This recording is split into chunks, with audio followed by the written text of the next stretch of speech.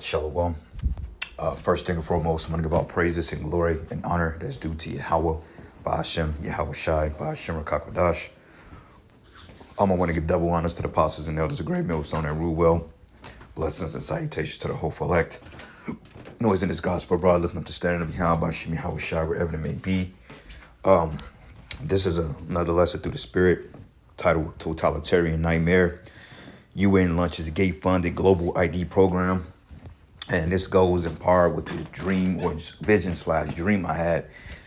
I say visions, I say dreams because, you know, a lot of times, man, you don't want to give offense, which it shouldn't really be no offenses and, but offense into, make it seem like the Lord is just dealing exclusively with you. I say dreams out of humility, but a vision is a vision, and then sometimes you have to be able to discern whether it's a dream or a vision, which dreams and visions go hand in hand simultaneously under most regards, depending on the severity and the context of the dream. Okay, if it's a consistent played out like a movie, point by point, tit for tat, then 9 times out of 10, that's a vision. Dreams are more broken up into fragmented pieces of information throughout a day or a period of time, and you're jumping around. That's usually your dreams, but then again, visions can occur that way as well. Over the years, the Lord have given me visions of end time events, as with a lot of brothers as well. But I feel like the Lord is really speaking to brothers because this is the time we're getting ready to go into. Okay. And he's warning the people. He's warning us. He's warning these people, and we have to warn them. You even have regular people in the world that have visions and dreams of the coming totalitarian system. So when you look up the word totalitarian, which goes into like a harsh rule. Okay, it says here, a political system which holds total austerity or a form of government and political system that prohibits all opposition parties, outlaws, individual groups, opposition to states and their claims. Okay, meaning that it's going to be an authoritative, how can I say, authoritarian state or authority or authoritative state. It's kind of a tongue twister. Okay, and this is what they're getting ready to implement in the West. Okay, this is why you have all these attacks. Like I believe you had something in Vegas. They claim this has been 6 years since that Las Vegas shooting, which I remember. I think the last Vegas attack went back into 2017. 2017, I believe, because let me see, 18, 19, 21, 22, 23. I think it was like 2017 when they was getting ready to I think that's the last shooting that took place in Vegas. And I actually know that because I was actually on a flight to Vegas. Well, getting ready to go to the airport to go to Vegas. But they canceled the flight because it was an alleged active shooter. So we had to go elsewhere, which, it is what it is. But nonetheless, this is why you have all these attacks, all these so-called plans to foil government disruptions. Like allegedly they came out and stated that there may be like 100 or 200 something soldiers that's trying to overthrow the U.S. regime. And Esau was throwing out these particular talking points and these opposing points because he needs to be justified on putting everybody under mass scrutiny. Okay, nobody's in out to get this government. I mean, you have nations that's really against this place, but ain't nobody coming over here to do any particular harm. They already, it's their own people. Okay, and the people that they are allegedly that they're accusing of doing harm is because they set these people up and they're letting them over here, man. Okay, that's what that boils down to. Ain't nobody didn't some regular Arab coming over here flying planes and decided to do some damage to you. No, man. This is all inside shit.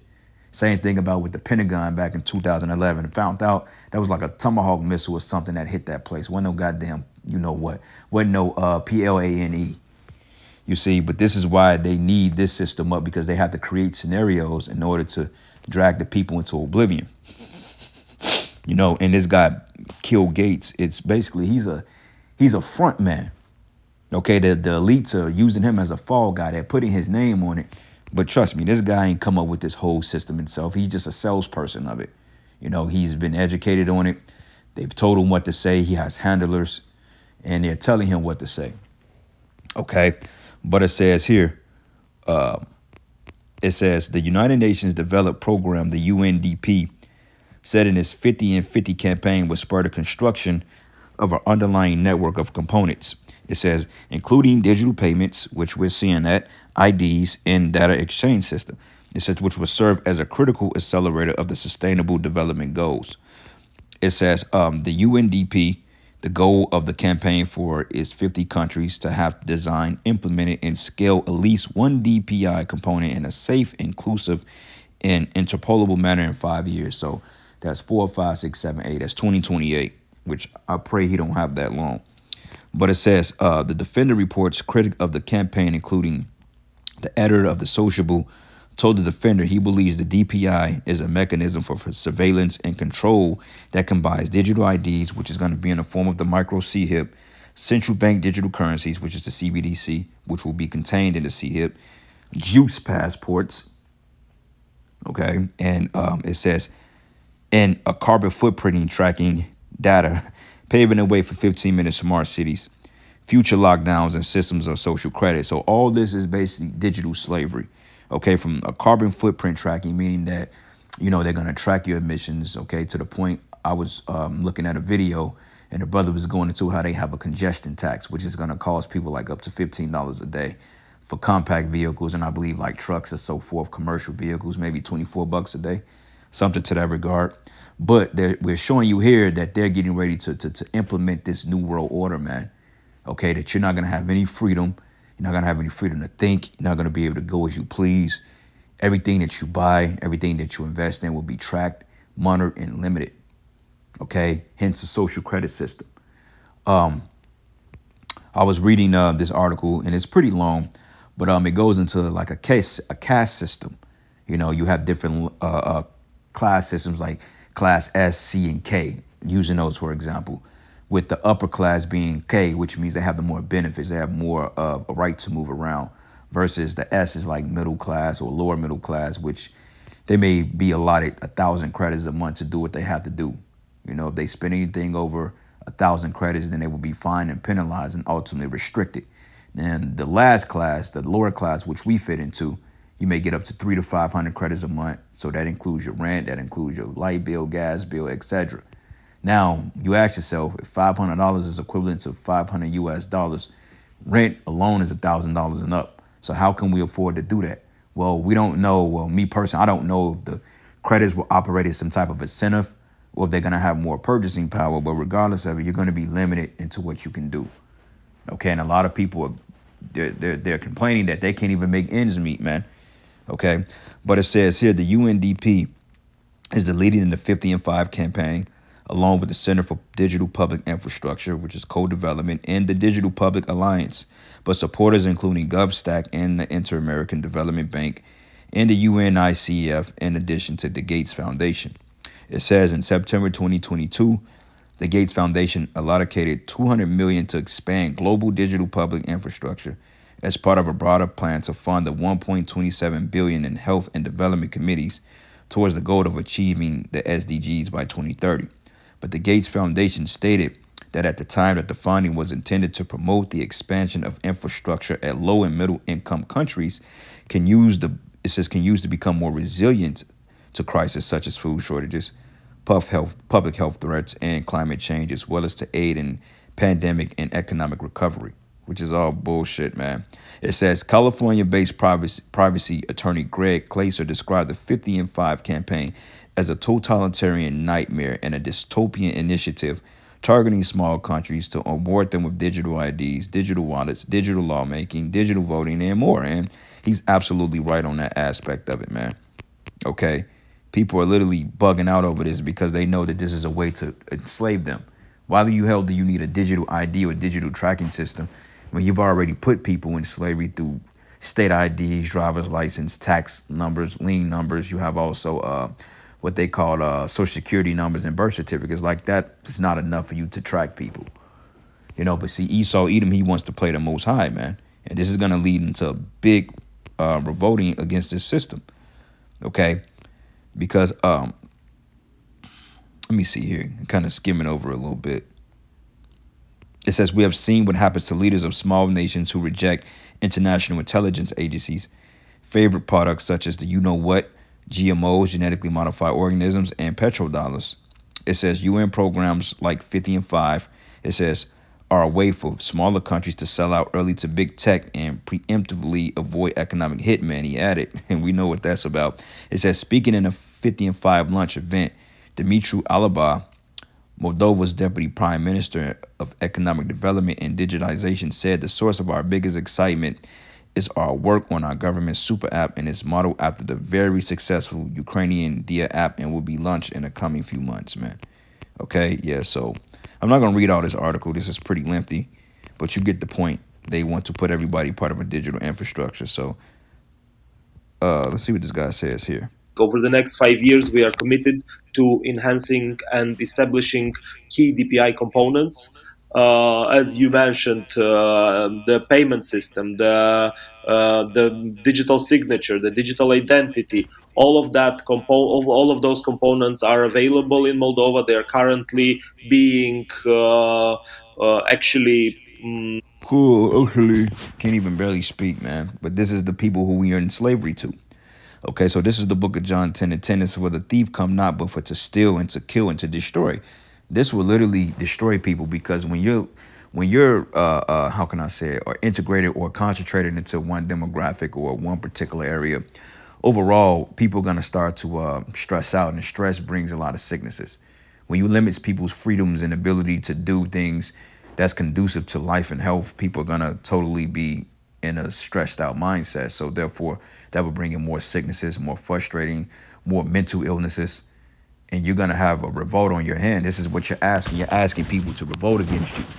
Okay, because now with this whole white lung nonsense coming over to this side of the world, this is exactly what they want to do. Okay, it says here, for I have come that they may have life, that they may have it more abundantly, man. Okay, so, hey, Yahweh Shai, man, is not with this whole global world order ordeal. Okay, and this is why he's coming back to deliver his elect, because, hey, if not, man, as it tells us in the book of Matthew, the 24th chapter, and I can pull that real quick, no flesh should be saved, which is Matthew's 23, no, Matthew's 24, and I'm going to start at verses, let's start at verses, 21. It says, for then should be great tribulation, such it was not since the beginning of the world to this time, no ever shall be. And except those days should be shortened, there shall no flesh be saved, but for the elect's sake, those days should be shortened. So this is why time is speeding up, because Esau has a limited amount of time that he's able to set up his new world order. So this whole 2030 agenda, that's him boldly saying, look, we're going to get this thing off by then. When in fact, the Lord may give you a few short months, Lord's will, but we have to wait and see.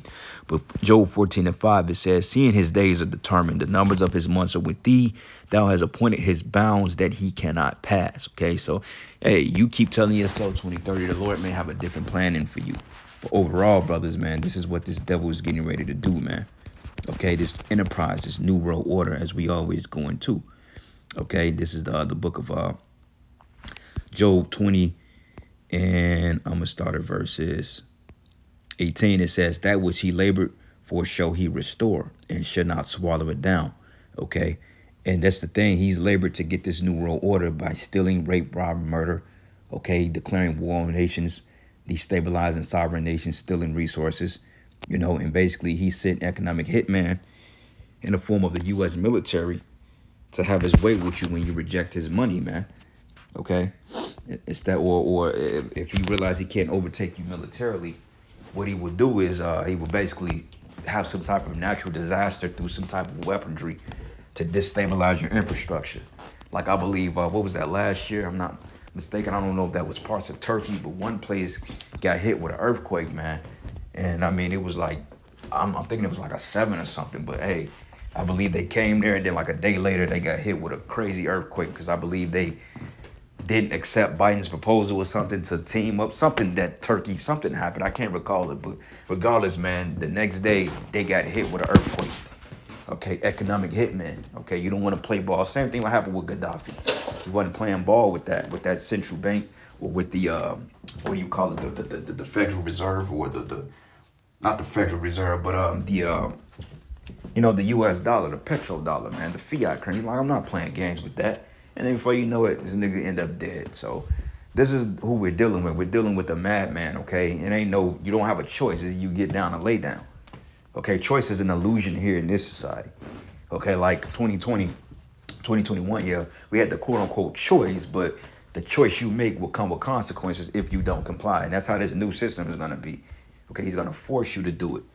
Okay, and it says here, and he should not rejoice therein, but he that oppressed and have forsaken the poor, because he have violently taken away a house which he builded not. But surely he should not feel quieted in his belly, he should not save that which he desired. But it says, but there should not be none of his meat left. Therefore should no man look for his goods. And in the fullness of his sufficiency, he should be in straits, and every hand of the wicked should come upon him. Wicked goes into laborers. Okay, everybody is rising up against him. This is why people are posting up outside of falafel shops, putting you small hats to flight, because for the simple fact, everybody is realizing that you are a race of goddamn devils, man. Okay, the world is waking up to that fact. If nothing else, they're waking up to that fact. And it reads, it says, and when he was about to fill his belly, the Most High shall cast, or Yahweh should cast the fear of his wrath upon him, and it should rain upon him while he is eating. Okay, and that's going into this digital nightmare here. Okay, and this is exactly what they want to do, and this is exactly what they're attempting to do, and they're going to get so far with it, but overall, they're not going to be successful. Okay, because we know that Yahweh Shai is going to raise up a standard for his men, for his elect. Okay, so that's what we have going for us in this time. But other than that, the world, they're going to get caught off guard by this, man. They see it, but they don't see it, and they're not taking heed. All right. You got other Israelite groups out there that's playing games with this as well. Oh, well, we don't know what the mark of the beast is. It's Christianity. It's this and this and that. You know, but this is the book of Isaiah 29. And I'm going to start at verses 9. It says, stay yourselves and wonder and cry ye out and cry. They are drunken, but not with wine, but they stagger, but not with strong drink. Okay, this is going into you false prophets out there. Stay, it says here, for the Lord hath poured out upon you the spirit of deep sleep, and have closed your eyes, and the prophets and your rulers and the seers have he covered. That's right. Because ain't nowhere in hell that all this information is coming out. But you still got clowns out there telling you, oh, man, that ain't what that's talking about. That's talking about an embargo. Get the hell out of here. Bro, they're telling you straightforward. All right. But it says here, but the vision of all is becoming to you as the words of a book that is sealed, with men delivered to one that is learned, saying, read this, I pray thee. And he said, I cannot, for it is sealed. And the book is delivered to him that is not learned, saying, read this, I pray thee. And he said, I am not learned. And that's the spirit that you Israelites are coming in, man. Okay, it says, wherefore the Lord said, for as much as this people draw near me with their mouth and with their lips do honor me, they have removed their heart from me, and their fear towards me is taught by the precept of men. And this is the reason why you got them other groups teaching you that the mark of the beast is not the RFID chip. But this sets up the digital infrastructure for this very work. Okay, this is why when we go to Revelation, and I'm going to get that real quick, and I'll end it, Revelation 13. And it says here, it says, and he had the power to give life unto the image of the beast. The image is going after the ancient Roman Empire with the Senate, you know, the appellate's court, the different courts, man, the tribunal courts, the monarchy, you know, the political systems. It's just the same model. Like the Constitution is really written after Roman law. That's all it is. And really that was written for the monarchy for real, because it was really the 1% that assumed all the rights of those empires. Okay, it wasn't the 99%. You see, this is why Esau does not honor the Constitution. Okay. But anyway, reading on, it says here, the image of the beast that it should both speak and cause that as many as will not worship the image of the beast should be killed. Okay, and this goes into being ostracized, being outed out of society, being chased out, and ultimately a physical death. But it says, and he calls it all, both small and great, rich and poor, free and bond, to receive a mark in their right hands or in their foreheads. It says he calls them, and he's going to do this through different attacks, different methods, okay, different tactics, different intimidation, bully factors, man. He's going to get people to receive this mark because he's going to scare them into submission. Because it's too easy to say either you want it or don't. People going to be like, no, I'm not doing that, but he's going to scare them. Meaning he's going to put their very livelihoods on the line. And he's going to do that through these particular pestilence, okay, these particular mandates, the Gestapo, you know, they're going to do it through weather, shit, all types of stuff. They're going to promote this system through. So we're here to tell you and to warn you. But it says that no man might buy and sell, save he had the mark or the name of the beast or the number of his name, which shows you it's going to be directly tied to this economic system, man. All right, but I'm going to just end it there, brothers, giving all praises and glory and honor that's due to Yahweh Hashem, Yahweh Shai. And with that, Lord's will, you will edify. Shalom. In a permanent state of evolution. and our the source of our biggest excitement is our work on our government super app. It's modeled after the very successful Ukrainian Dia app, our friends and neighbors and brothers from Ukraine, and it's been an inspiration also for our application, which will be launched in the coming few months. And again, it's the way we see it, it's a one-stop shop for citizen to government and business to government interaction without need of any hassle, any bureaucracy, any paperwork, and so on. Because again, it is the 21st century where the government is basically invisible. This is our vision. This is what we are going towards.